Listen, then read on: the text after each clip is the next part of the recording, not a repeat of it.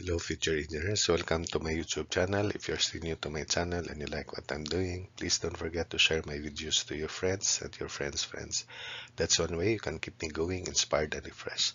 Now if you find my videos interesting and important to your studies, also please don't forget to subscribe. So here is a problem on spring. So it is out of place, but because it is a space force or 3D force, so I'll discuss this here because in the future you will also encounter a problem on force systems in space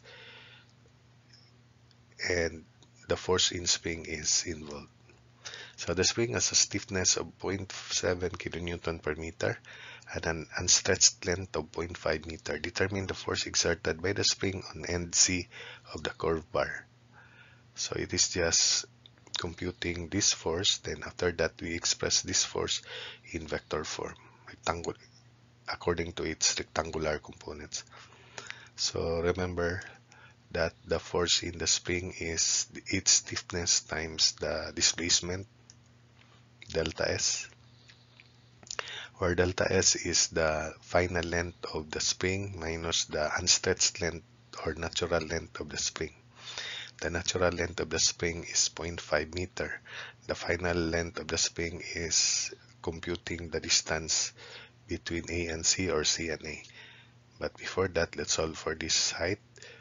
This is a right triangle, vertical, this is horizontal, and the angle is given. So tangent of 36.87 degrees is equal to h divided by 360 mm. So h is equal to 270 mm. So point C is lower than A, and the direction of the force in the spring from C is leftward along Y, forward along X, then upward along Z. The upward movement is 400 minus h, which is 270, so 130 mm. Therefore, the final length of the spring square by Pythagoras theorem is equal to along x forward 0.4, 400 mm or 0.4 meter square. Let's make the unit meter. Along y 0.36 square. Then along z 400 mm minus h 270, so plus 1.13 square. Therefore, the final length of the spring is 0.5536 meter. Therefore, we can now compute the magnitude of the force in the spring, and it is equal to 700 Newton per meter times delta S, which is final length of spring minus natural length of spring, which is 0.5. So the force in the spring is equal to 37.52 newtons, and the distance AC is 0.5536. Therefore, expressing this force in vector form, magnitude,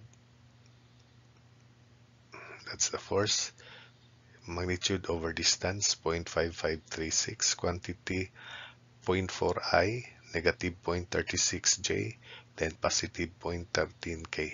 Remember, along X, positive 0.4I, along Y going to the negative Y direction, so negative 0.36J, then along Z, from C to A, it's upward 400 minus 270, 130 mm or 0.13 meter K. So simplifying, F sub C is equal to 27.11 I minus 24.4 J plus 8.811 K newtons. Then for your part, this is the problem. The spring has a stiffness of 5571 Newton per meter and an unstretched length of 410 mm. Determine the force exerted by the spring on end C of the curved bar and show that this is the answer. That's for your part.